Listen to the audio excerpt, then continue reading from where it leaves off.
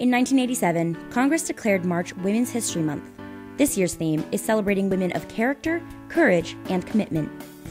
Ramstein's mentorship program, Let's Connect, held a seminar to kick off the month highlighting how to balance work and family and being a woman in today's Air Force. The bottom line is if you're a working mother with family at home, a husband at home, you have to be ruthless with yourself to be organized. I have certain 3-hour special periods in my day. 5:30, 8:30 is so sacred, there is nobody that disturbs that time. Now, every once in a while, water line breaks or something happens.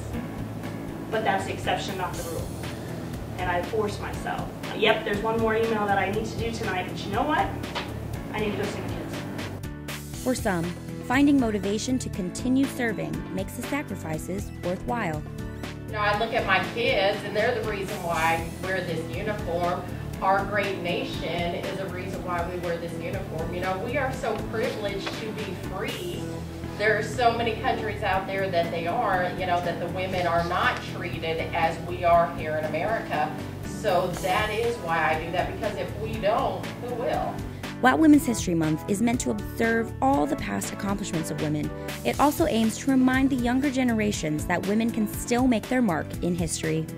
Reporting from Ramstein Air Base, I'm Airman Erika Moore.